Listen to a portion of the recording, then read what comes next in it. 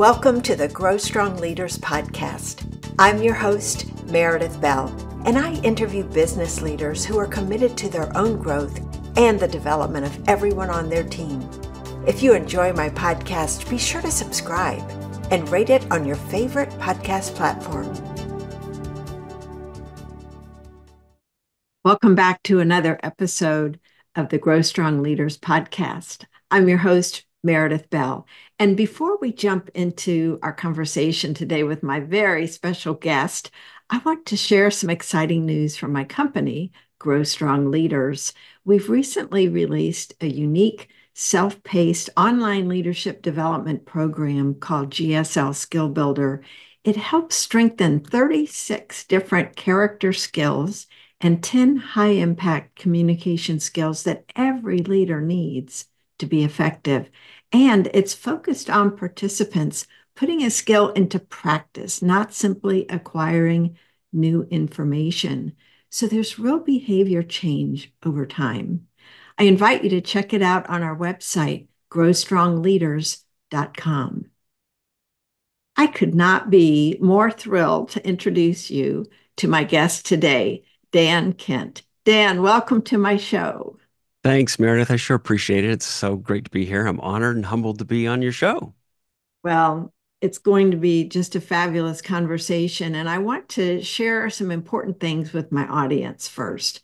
As I've gotten to know Dan, I've discovered one of his superpowers is his ability to not only see the strengths in others, but to also articulate them. We're going to learn more about how he does that with clients.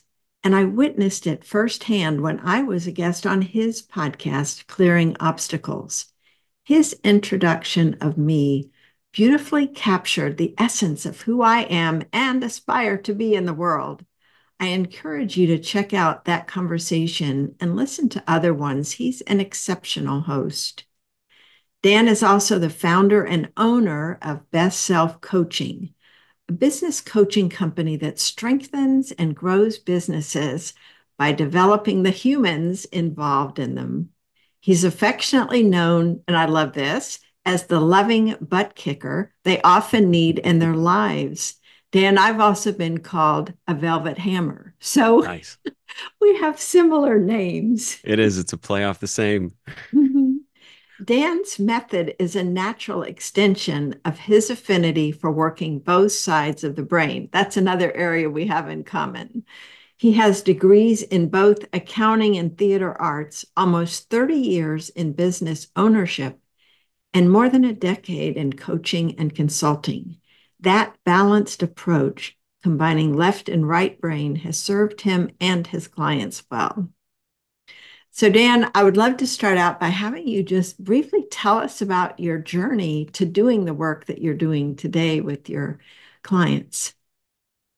Gosh, first, what a generous and warm introduction. I really appreciate that.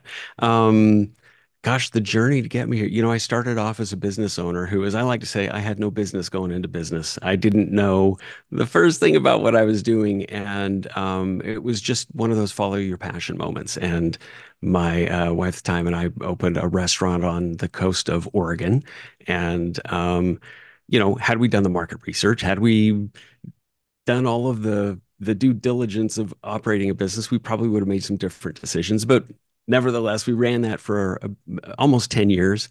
And there just came a day when it kind of caught up to us. It was, working baker's hours, and we were trying to start a young family and everything. So when we closed that, I decided, okay, this is a chance for another career, another a pivot, another opportunity for me professionally. And I was thinking to a person who had been particularly helpful to me as a nation business owner trying to figure my way through all of this jungle of things that come with entrepreneurship. And it was a customer who happened to be a CPA. And I remember her explaining to me some things that, like I said, I really had no idea about when it came to starting a business, just fundamentals. And so I thought, well, that'd be a great way to help other business owners too, and kind of be in service and be useful and helpful, and find that ikigai, that sweet spot, if anybody's familiar with that. And so I went to school for accounting and was on the CPA track, and kind of ended up just discovering that wasn't for me for various reasons we don't need to get into. But um, uh, sure enough, as I'm trying to figure out where to go from there, an ad appeared from a business coaching company that had moved to my small little mountain town that I live in, Ashland, Oregon, a company called eMyth, our business coaching company, with a book of the same name. And I was trained in business coaching there, and had a partnership with them for about 14 years, as long as I've been in business coaching. And it just was such a natural fit because it involved all of the good stuff that I wanted to do as an accountant, but didn't involve certain accounting office politics. And kind of like, I remember your story about like being a school teacher, but the thought of having to navigate school board politics and all of that posturing and all of that stuff. The accounting world had a similar kind of dysfunction as far as I was concerned. I didn't really want Mm. to be in that. So all the good stuff about helping business owners, that came with business coaching. And, it just felt like a natural fit. Like you said in the introduction, I get to work both sides of the brain. I get to exercise the technical skills and proficiencies that I've learned, some the hard way, um, and things that I'm really passionate about: human behavior, um, organizational psychology, emotional intelligence, all of these things that I'm just so fascinated by. If I do go back to school, that's a possibility. It will be to study kind of within that discipline, human behavior and psychology and social psychology. I'm just so fascinated by it. So I get to exercise that with different clients every day. And that's kind of the key to that, is every client is so different. They're very similar in certain ways, and yet they all bring their very unique stories and competencies and fears and everything to the conversation whenever we get to work together. So I get to see a Mhm. lot of variety that way, which also kind of lights my fire.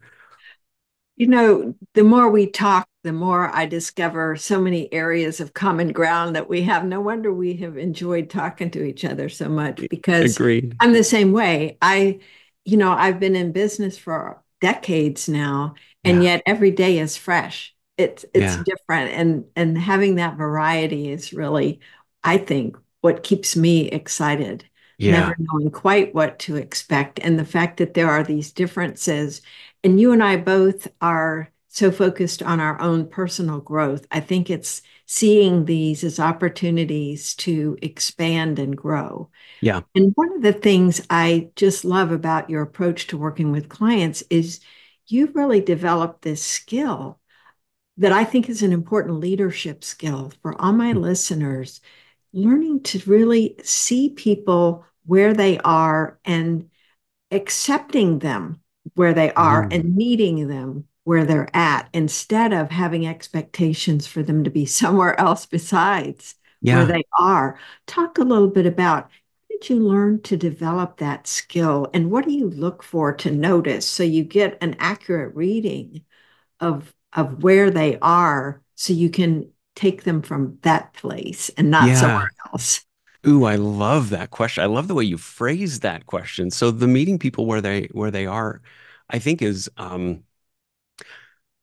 I probably developed that early on from childhood, just because, and most people have their childhood circumstances that hardwired a fair amount of who they are today. I'm a big fan of like the Enneagram and some of the concepts in that, where we have developed coping mechanisms or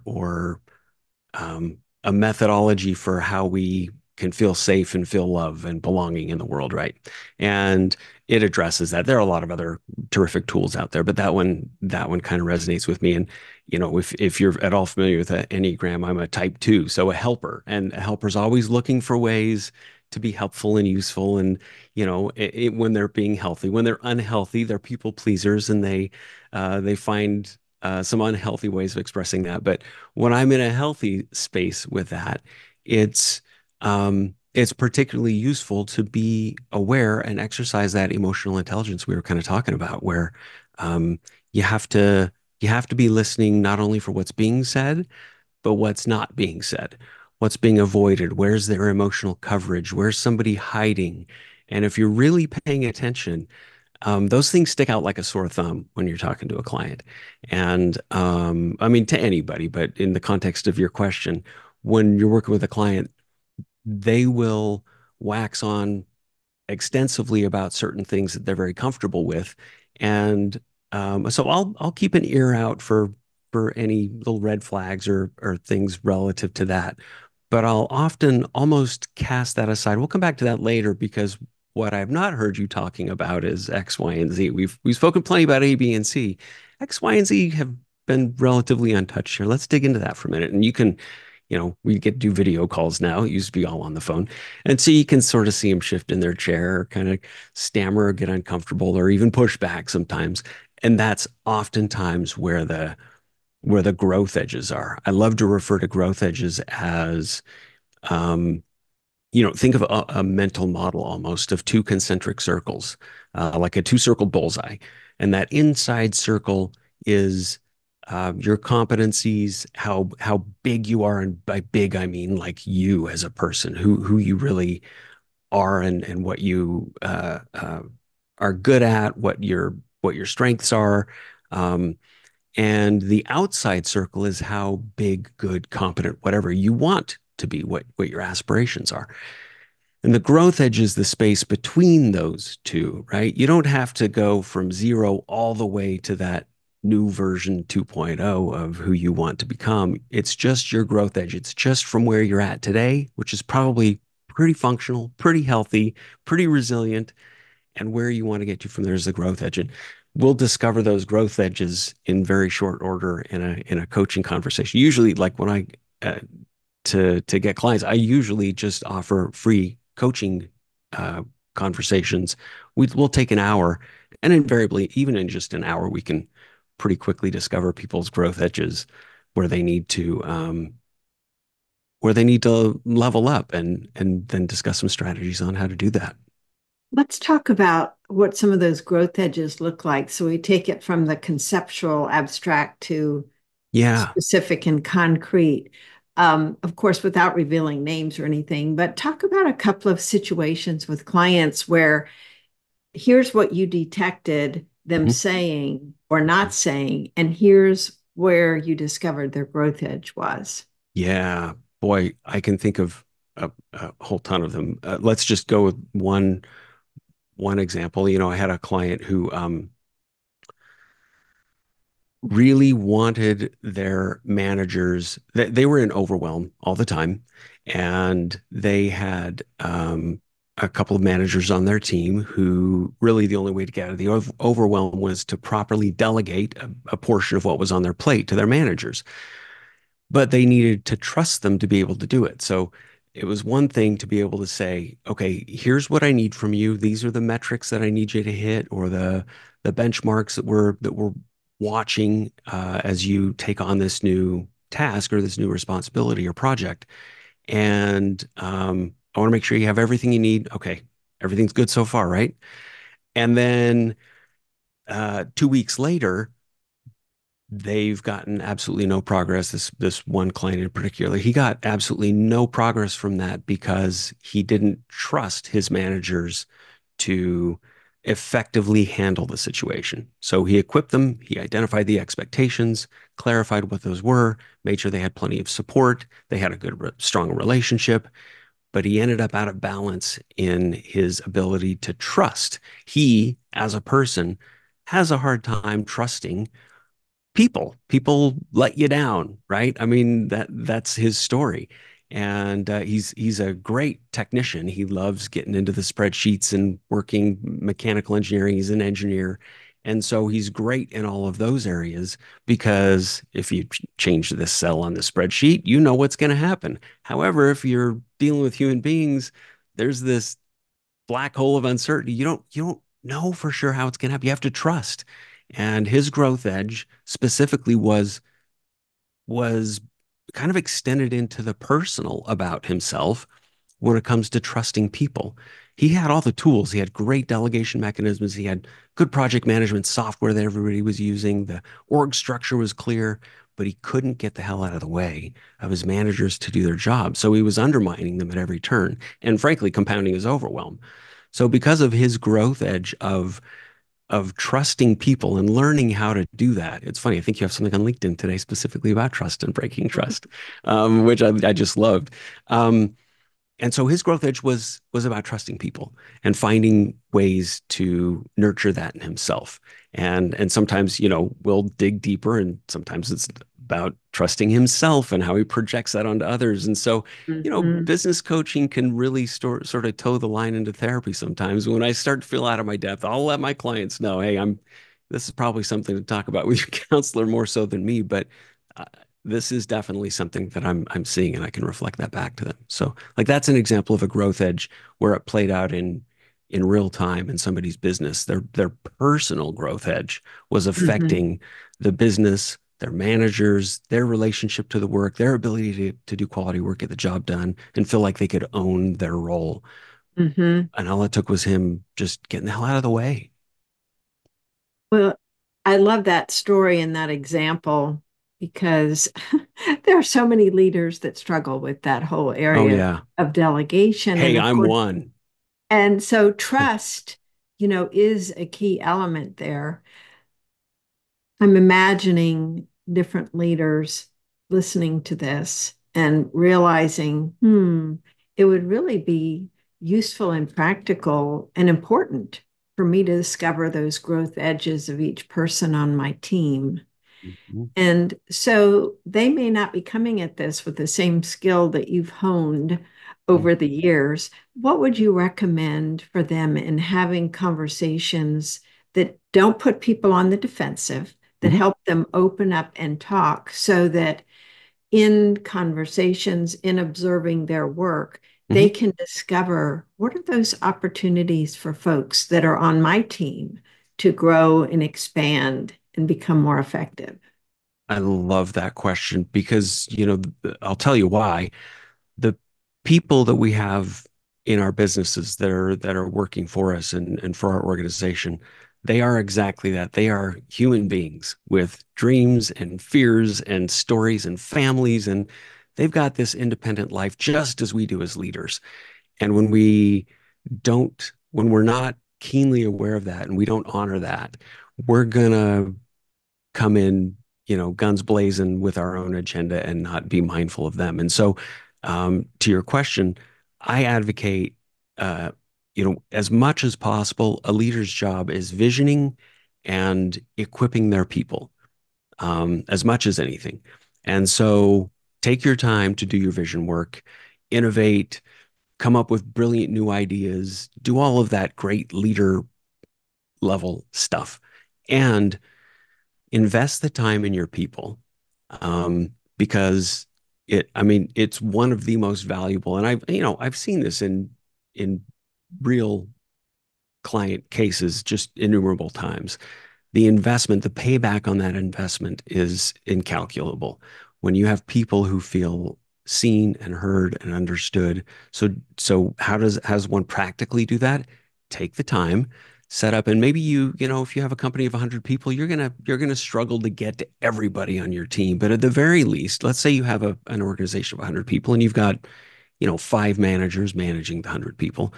You'd better be really dialed into those five managers because the ripple effects of how you're leading and mentoring and listening to them is going to ripple out into those, 20 or so that they're each managing. Now, if you have a small organization, you can very easily have a 15-minute conversation every month to check in with somebody. And if that 15-minute conversation merits an hour-long conversation, so be it. Lean into that. Allow for your people to feel heard and understood. And when you go into those one-on-one conversations, which again, I just advocate so strongly for, going into those one-on-one conversations, it's not about a monologue from you. And in fact, it's barely even a dialogue. I would recommend that it's 80-20, 80 them, 20 you when it comes to talk time. You need to come in with curiosity about them, about their circumstances, what they feel like is working, what's not. Is there anything you can do to support them? There are, a good dozen questions that a good leader could ask of somebody on their team about them, about their reality. And, if you want to know the answer to a question, you just have to ask it most of the time. And um, I'll say one thing further. There's a terrific, and that's when things are running smoothly. You can have, I think, a little bit more contentious relationships with certain people just because of your chemistry or who you are or history or stories that have come up. And there's a great structure that I got, full transparency, from Crucial Conversations, that book, Crucial Conversations. The structure that was on this webinar that they did is it's a three-step strategy for how to communicate in and have a maybe a difficult conversation. And it's three different steps, if you will. It's facts, story, ask. If you think about it that way, state, Mhm. and it's based kind of on the nonviolent communication from Marshall Rosenberg. Um, um, what are the facts? What's your story about those facts? And then you ask them for clarification. So an example might be, so I'm seeing you're having a tough time getting to work on time this past week. Looks like, you know, 3 days this week you couldn't make it here on time to help out your teammates. My story is you're starting to maybe disengage, or there might be something going on. Can you clarify me what this is about so I'm not relying on a false story? So that was a fact. Here's what I'm observing, indisputable. A story, it's my story. Nobody can argue with that, right? There can't be anything terribly contentious about that. And then the ask to come at it with curiosity and say, what am I missing here? Help me understand this better, because my narrative isn't particularly useful and doesn't make either of us look good. So help me out. And that allows you to have that kind of conversation when it might be a little bit more prickly, to keep it, um, like you said, keep somebody from getting defensive or feeling like they're being attacked. You're just stating the facts, what your story is and what your concern is about that, and then asking them, clarify this for me, help me out here. Mhm. Yeah, that structure is so much more effective than "Why are you late?" 3 times Right, this week, right. and Yeah, having that accusatory tone that immediately causes someone to be tempted to lie yeah, you bet. or minimize, and so it it really does damage instead Mhm. of helping to bring out the truth and the reality so that you can both respond appropriately and come up with a plan of action that Yeah. actually works. What you're describing there, to me, ties in so beautifully with the first of the three pillars that you focus on with clients, which is Ah, yeah. relationships. And Mhm. so, what you've just been describing has to do with obviously the person, the leader, and the other individual on their team. But you talk about things like your relationship to yourself and others and to intangibles or Mhm. non-people, let's call it, like Yeah. money. So let's look at each one of those in turn. What is it that you focus on when it comes to a person's relationship with themselves? Yeah. A person's relationship to themselves has to be grounded in self-awareness, and that's a tough one, for I think I can safely say all of us, because Mhm. our ego gets involved, and self-awareness sometimes can be confronting, and um, we also, there's a paradox there. I think what's the Dunning-Kruger effect? We overestimate our competence and abilities in things, including our ability to assess our own competence and ability in things. Um, Paradoxically, I think we're also deeply unaware of the power that is in each of us and our potential. And so that there's a real paradox there. And I think true, honest, deep self-awareness helps you get clear on what that stuff is. So, related to that pillar that you're talking about of relationships and a relationship to oneself, you know, the hardest thing to do is to be able to see ourselves objectively, I think, when it comes to relationships.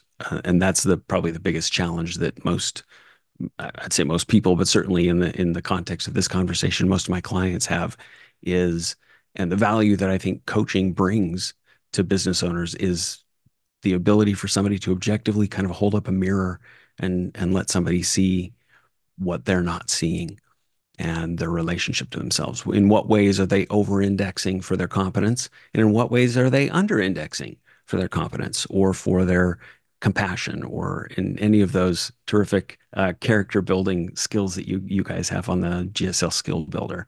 Um, Without that self awareness, their relationship to themselves is going to be, it could be as toxic as relationship with, their ex or somebody else. We can get in our own way pretty significantly.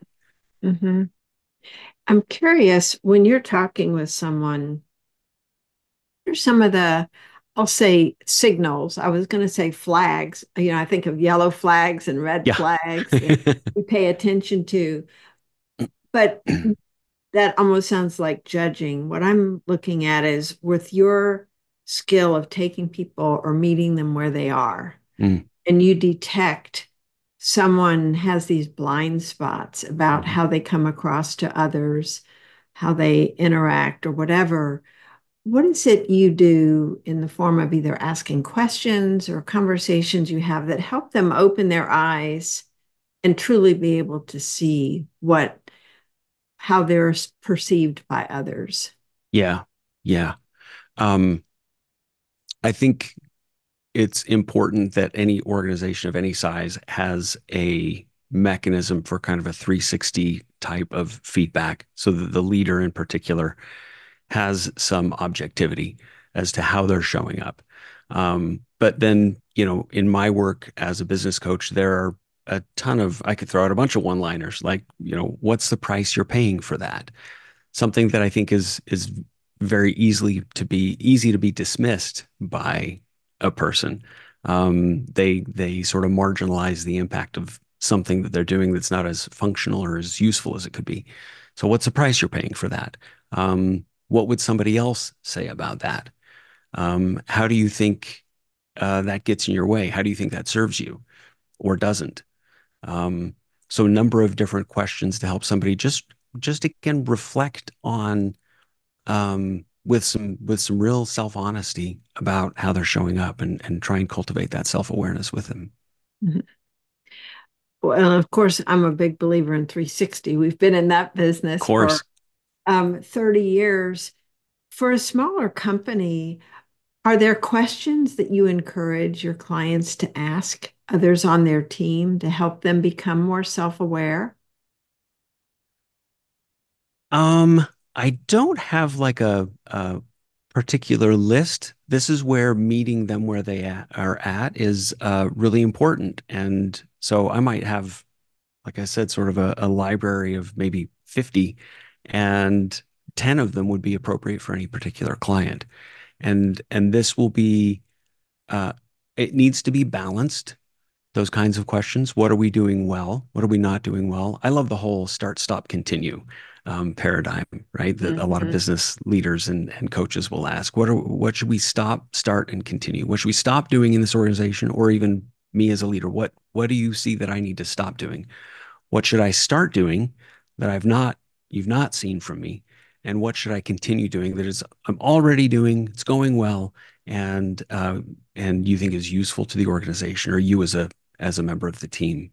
So that's a really, really good one. I love the five whys concept that I think was, initiated by Toyota in the 70s, I believe. I could have the dates wrong there, but it's the idea of asking why five times, and there's no magic number to five, but that usually starts to get to the root of a problem.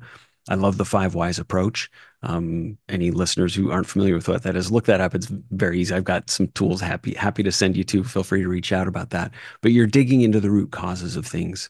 And so a lot of the frustrations that people on your team might have, or the successes that are going on, the root causes of that are likely not as apparent as you think they are. It's probably something that's deeper going on below the surface that is contributing to that function or dysfunction, if you will, within the business. And so, um, if there seems to be overall disengagement from the team, it's important to ask why more than just once. Well, because they're all a bunch of entitled babies, right? That okay. Why do you say that? Well, because everybody's coming to me with raises. Why are they doing that? Well, because, we promised them pandemic level wages when we hired them a couple of years ago, and now that they feel like they okay, why do you think they feel that? And to ask that question enough times until you get to what the root of that is. And in a situation like that, it may be, well, perhaps you set up the expectations that they would have a certain compensation structure that maybe you're unaware of. Maybe we should go back and review that. So that allows us to sort of dig in again to the root causes of something. And that, that's a great segue to that second pillar of expectations too. Yeah, talk about what you mean by that. Yeah. Okay. So I'll set it up a little bit. There are three pillars that I kind of, it's almost the lens that I look through in every coaching engagement. And I find it useful in life as much as I do professionally. And those are of relationships, which we just kind of talked a little bit about, and expectations and balance. And we can get to that third one, the balance, if we have time. But the expectations are, what are the expectations that you have of others, that they have of you, that you have of yourself? Are they clear? Have they been communicated? Have they been revised over time? And are we communicating throughout those expectations? And, disappointments, frustrations are almost always, I won't say always, because I'm sure there might be some exceptions, but they're almost always rooted in unmet expectations. And like I said, those expectations can be even you with yourself. If you're having a down day, you're feeling particularly icky about yourself, you might have unrealistic expectations, or you're not meeting your expectations for whatever reason. So you have to dig into that. So the relationships piece and the expectations piece both um, are kind of like some of the root causes, if you will. I talked about the five whys. They'll very often end up um, being in one of those three categories, either our relationship to ourself or the other person, or a concept like money, like you said, is wonky, and we need to attend to that. Or perhaps it's the expectations. Um, we've not clarified them. They've not clarified them with us. Somebody else might have this covert contract thinking that we're going to do something and they never told us about it. So we're making everybody mad in our organization, but we weren't even aware of it. Um, so we have to make sure we're clarifying those Mhm. and maintaining them. Yeah, there's a distinction between agreements and expectations that I really like. Are you familiar with that Say distinction? more, because I think so. Yes. Well, the idea is that a lot of times we have these expectations like get to work on time or get to the Hmm. meeting on time. And yet, not everybody has agreed to those being our norms and our standards. So, Yeah. having that agreement where each party is committing to the behavior that has been laid out is really different than one person having this expectation and the other person not having agreed to it, in some cases, not even being aware Yeah. of what that expectation is, the lack of Yeah. clarity. Yeah. We could almost like sharpen the pencil on that and say an expectation can be either mutual or unilateral, but an agreement has to be unilateral. We both have to be on the same page or it's not an agreement. Yeah, and I think that makes a big difference in the outcome Hmm. and the commitment that people have to that. If they're told you will do this versus let's agree on the standards of behavior here that we're all going to abide Right. by, Right. those have different, they feel differently, and I think Yeah. they are received differently. Oh, I couldn't agree more. That's the when you asked earlier, what are some questions that you can ask your organization? That is a big one, right there around expectations. If we as leaders send down this dictum of behavior and conduct to everybody, and that might be rooted in all kinds of baggage that we have, or unrealistic, or there could be all kinds of things sideways about that. And if we haven't checked in with the team and said, how does this feel to you guys? How does this does this feel like this would augment our culture, or do you feel like this would compromise our culture? And get their feedback on it. Otherwise, you've laid down these, again, unilateral expectations that not everybody's necessarily on board with. You got to get that feedback and Mhm. agreement, to your point. Yeah. And I think that's where some of the resistance, the disengagement, I mean, it's all interconnected. Isn't it? It is. Yeah. It's a big ecosystem that can get so complicated, and this is where having uh, a mentorship group or a coach or even if you've got a really close management team that and I say close, not necessarily we agree on everything, but we're close that there's some intimacy and trust, and we can share the hard truths and reflections with each other when they come up. Hmm. I'm curious, do you typically work with the owner of the business or the most senior executive, or do you work with a team or both? I do both, but I would say it's probably 80/20, mostly leaders, mostly the owners.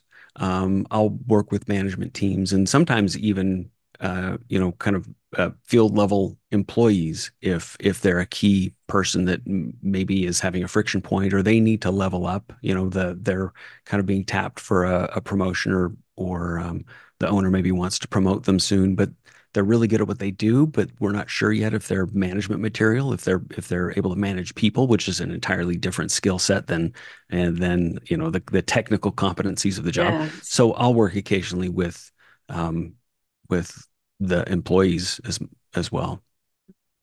I think it's so wise when a business owner or a leader recognizing here are people that excel in the technical competence, whether Yeah, it's salesperson or some other area, to IT, for example, yeah. and yet do they really aspire to, or would they be a good fit for a leadership role because of Hmm. the so many people get promoted due Right. to So the Peter their principle, technical. I'm sorry. is that called the Peter principle? I believe Yes. is the term that's ascribed to that. Yeah, we Hmm. promote people right out of their strengths. Yeah. Yeah. So helping to identify those who not just have the potential, but have the desire or interest in doing Yeah, that. I think, yeah. is that part of what some of your advising involves or your coaching involves, is helping people understand what's really needed to make sure you get the right person in the right position?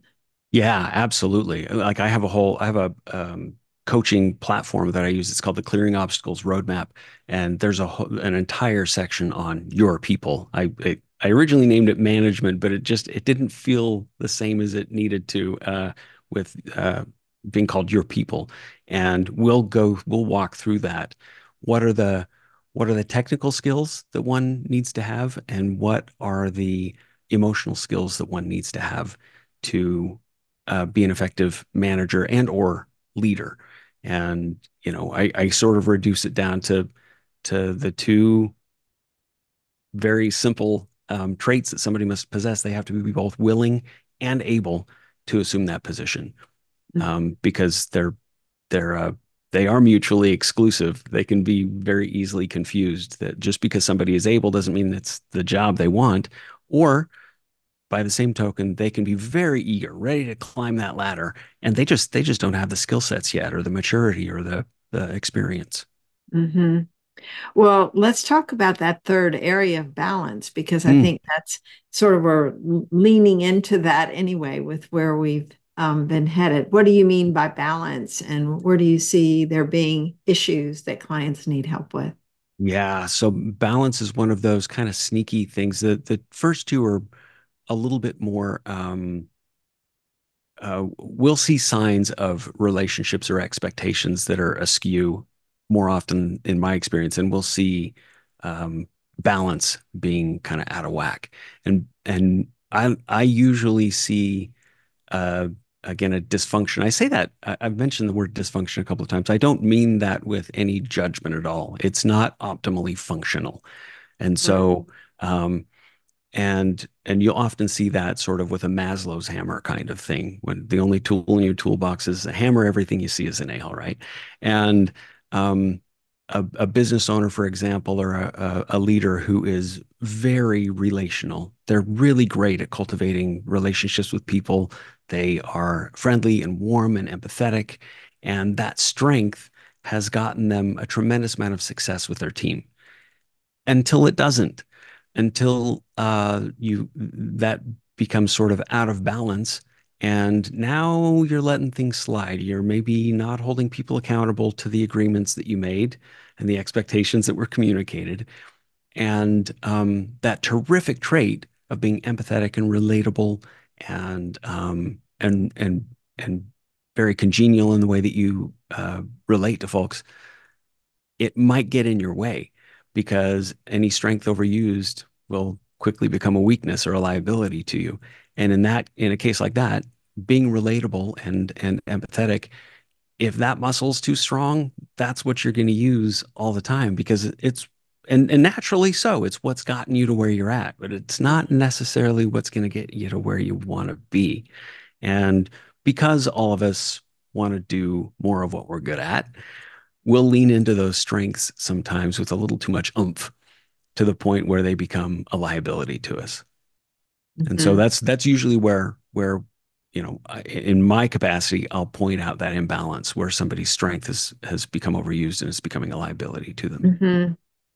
So, in a case like that, thinking about the original concept of this growth edge, Yeah, um, the idea of developing in an area that's different than their strength yeah. sounds like that could be an aspect of moving towards their growth edge. Absolutely right. Of say 6 to 7 different disciplines as a leader, you need to be at least moderately competent in, right? Finance, you got to know enough to be able to read your P&L and understand your financials. Doesn't mean you need to do them. Go ahead and delegate it out, but you need to be strong enough in that competency in order to make good decisions as a business owner. Maybe marketing and sales is not your strength. Again, you don't need to become a marketing consultant or expert, but you do need to know enough about it to be able to delegate to a marketing team uh, or even outsource it, and then know that they've given you what you've asked for. You got to know what to ask for, and then know enough to know if they provided that to you. Um, and so those growth edges might not be some of the things that you think they are. Sometimes they're other competencies that are required of you as a leader that you've just always sort of skirted by and you've been able to get away with it up to a point. And then there comes a point where you have other decisions to make where if you're not attending to financial literacy, you're gonna there are direct implications. You could draw a straight line from your financial literacy as a leader to the compensation decisions you're making for your team and what's that doing to their morale and their buy-in and their investment and ownership of their part in your organization. And so, there are these ancillary skills, for example, that might not be on your radar. And that might be your growth edge because like I said, you've been able to succeed just fine without any financial literacy, but there comes a point where you're gonna bump up against that. Mhm.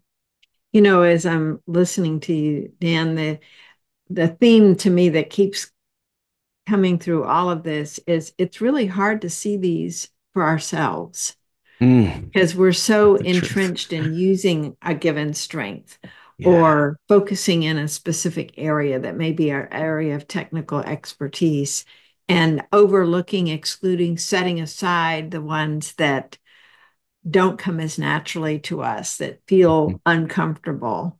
And Hmm. yet, having someone like yourself who can help someone see the full picture, Yeah. I think is important for removing those blind spots. Oh, I couldn't agree more. I'm gonna have a biased opinion of that. Of course, I'm a business coach. You probably do as well. But look, like I said, if you got a really strong support group around you, you might not need business coaching, but the vast majority of us don't have that. Leadership can be lonely. It can be um, pretty siloed. Even our spouses or partners might not fully, they may empathize with this, but they're probably not going to understand the nuance of what we're going through and what we're dealing with. And Mhm. they don't see us in a professional context, professional domain on a daily basis. So they're not necessarily the best sounding board or the best mirror to reflect some of that stuff back to you because they might not be aware of it, even if their heart's in the right place. People on your management team, there's kind of a power dynamic there that might, no matter how healthy the culture is, just the power dynamic in and of itself might keep people from being as direct or blunt or whatever as they could be. And frankly, it's not always their job. You know, Hmm. they've got their own stuff to worry about. They can't be your personal coach and mentor and Sherpa as well. So, albeit their feedback is really useful, it's probably not coming from 30,000 feet as it Hmm. would from an external kind of more objective business coach or mentor or consultant. Yeah. Hmm. Well, let's kind of wrap up here. Is there anything else that you can think of related to what we've discussed that you'd like to either add to or just insert into the conversation? Um, Something I've been thinking a lot about lately, and I'll be brief on this. I know you've been real generous with the time here, is as a F. Scott Fitzgerald, who wrote the test of a first-rate intelligence is the ability to hold two opposing ideas in the mind at the same time and still retain the ability to function, right? That in life itself, but business in particular, has these paradoxes everywhere you look, right? I've been talking about the growth edges and talking about our own self-awareness. We are vastly unaware of what we're actually capable of. Um, and if we can be a particular way and show up in life in a particular way, the possibilities are almost infinite. And at the same time, like I said, paradoxically, towards the top of the call, paradoxically, we also have our own um, Dunning-Kruger effect, our own inability and our own blind spots to see what we're not great at. And so, the best way I think to reconcile that paradox is one, allow yourself to be vulnerable about all of that, what you do and don't know, and make sure you have somebody that you can trust to be able to reflect that back to you and sort of sniff test your own self-assessment. Self-awareness is huge, and it's not objective. And so we need another perspective on that very Mhm. often. So just make sure you've got that in your life as a leader somewhere. I love that you brought up the word possibilities because to me, so much of what you do and what effective leaders do is actually speak possibility Mm, into the people they interact with. So, just to me, is you have a gift for seeing your clients and what they're capable of, and really not just your clients, people like me, where you pay attention, you recognize, and then you articulate what it is that you see as possible for them. And I know yeah, you've worked with one client, I think you said 13 years. This yeah, ability to continue to see the evolution of somebody. What are their current growth edges now? All right, now that they've expanded, what's next? What's next? So that ability for you to help people, and I think effective leaders to help others see where their potential lies, and then provide the environment that allows them to expand, grow, risk, try things with yeah, support and accountability, both. yeah, And I think yeah, you just excel in that. It goes back to your loving butt kicker. You have that accountability piece, but it's in the context of really caring about and serving your clients. And I think they feel that from you. And oh, that's why you have the longevity, the credibility and the relationships that you have been able to forge over the years because you bring that yourself in the way you interact with them. I appreciate that. I hope that is the case. And I have my own business. I eat my own cooking here. I have my own business coach, and she'll reflect that back to me, and she'll call me on it when I'm not. And but I'd like to think so. I absolutely love every client I've ever worked with, and that might sound a little bit corny, but I very quickly develop a very unique level of emotional intimacy with my clients because, like I was speaking about that loneliness, and again, no judgment with that at all. It's just conditional part of leadership. Um, I get to be trusted by my clients to hear the truths that they probably don't have the opportunity to speak to many, if not anybody else. And uh, from that place of true love for who they are and being able to see their possibilities, hopefully they're gaining from that as well. I mean, that's the ideal outcome, isn't it? That's great. Well, please share, Dan, how can people connect with you Hmm, and learn more about the work that you do in case they'd like to contact you? that'd be great. Yeah, I'm website is bestself.coach. And there's plenty of information there about how to work with me, as well as a link to my podcast, Clearing Obstacles, that you were on last week as well, at least at the time of this recording. And go into bestself.coach. I'm on Instagram and LinkedIn and have a presence there. So you can find plenty of my content there as well. Um, and give a quick plug for I haven't even announced it yet, at least as of this recording. I'm going to give away for free. I mentioned that clearing obstacles roadmap earlier, kind of that structure and platform that I use with all of my coaching clients. I'm giving away the self-management, which is kind of the self-organization module for free so that business owners can get traction um, and get some quick wins that lead to long-term results. Most business owners don't have the capacity to address the things that are frustrating them because of a lack of an organizational operating system. And so I just figured, you know what, it's high time. I can sell this, sure, but I'd really rather just give that away for free. Let people get some traction, realize the value of what that means. So go to bestself.coach/free for that if anybody's interested in that. Great. Well, we'll add that to the show notes page. So Cool. all my listeners, no matter when they're listening to this, Yeah, will be able to get a copy of that. that Dan, will be thank you again available. for being with me today. I've just loved our conversation. I knew I would. And it's I just always love always talking with you. it's always a joy. We're just alike in so many ways. To me, the important ways that count, right? In terms I of our agree. values and just common interests and our commitment to helping people really see who they truly are and then Yeah, help them step into that over time so yeah, they can be their best selves you for bet. themselves and for others. So thank you Yeah. again for the great work you're doing in the world. Thank you, Meredith. It's an honor to be here. Thanks for tuning into my podcast. Now head over to growstrongleaders.com and check out our two books, Connect with Your Team and Peer Coaching Made Simple. While you're there, download the free facilitator guide to find out how to implement our unique peer coaching system. Until next time, I'm Meredith Bell.